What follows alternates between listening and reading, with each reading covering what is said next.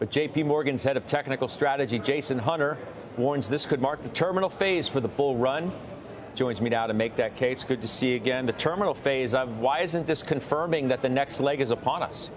Well, if you look at the rebound we've had from the 49.80, 5,000 target zone, that was our initial target zone when you saw that March-April short-term top build. The market's rallied from that, and clearly it's carried inertia again. These new highs aren't being confirmed by momentum.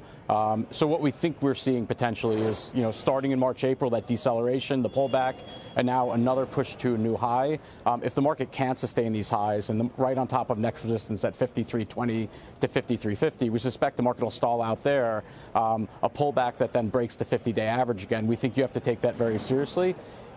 Ultimately, the entire first half of the year, this price action we're seeing, let's call it a range between 5,000 and 5,300, may turn out to be a distribution pattern. It's hard to have a lot of conviction in that until we see the price action develop and the failure from the new high. But that would set what technicians call momentum divergences on the lower frequency charts, the weekly time frames, the monthly time frames that are already in place. That would set those signals, given the curve inversion, historically, that tends to mark the terminal phase, like we said in our note earlier this week. I know, but there's like a lot of potential. A maybe. I mean, I'm wondering why wouldn't the market be able to sustain this move? There's a lot of suggestion that it won't be able to handle that.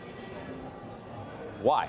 Well, so, again, taking a big step back, looking at the cross-market contextual data, the yield curve, 3-month, 5-year curve has been inverted now for 18 months.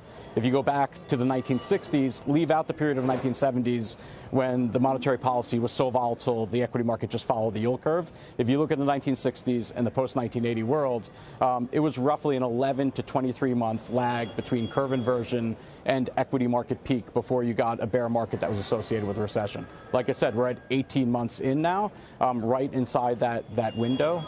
So that's where you start to look for, problem areas. Like I said, we're not aggressively saying go short the market right now. In fact, on a near-term basis, tactically, until we see that deceleration, as long as the S&P is above 5150, where it broke out from earlier this month, it still carries bullish momentum with it. We're not saying aggressively go short, but if you do see that reversal unfold and then you get a break below the 50-day average, that's something I think you need to take very seriously given where we are in the cycle. I understand, but if we obsessed over the inverted yield curve for the past 18 months, we would have missed the entire bull market.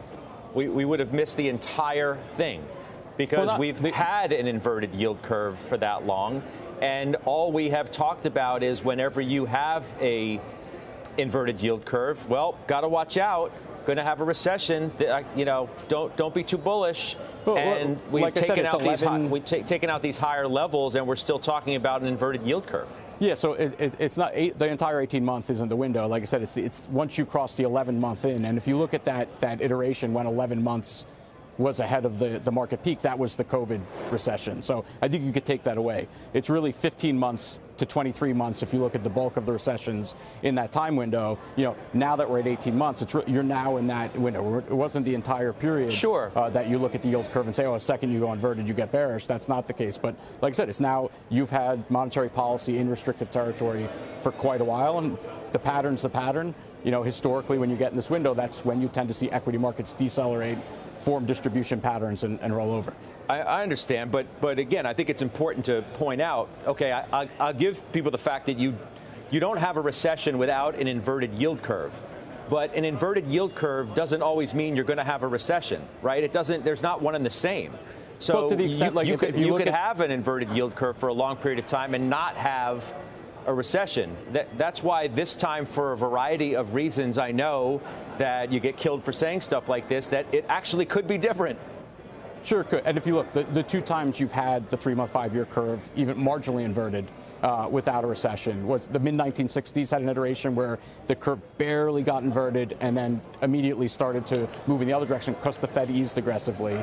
And the other time was the mid-1990s. Again, curve marginally inverted, and the Fed immediately started to ease aggressively and caused the steepening. If the Fed throws caution to the wind and just starts easing aggressively here, sure, that changes the picture. But for right now, like I said, the curve's not just inverted, it's deeply inverted. It's been that way for a while. Those two times where you had that mid-cycle, slowdown via curve inversion. It was very marginal, barely went below zero, and it wasn't there for a very long period of time at all before the Fed started to move, the narrative in the other direction. So, I mean, those, this time, could it be different? Sure, it could. I think that's what the market's trying to say right now. And like I said, we're not aggressively short. We'll wait for the pattern to show up and the break to happen before we would suggest that aggressive bearish view to actually execute on that. But for right now, it's something to watch very closely and be mindful of.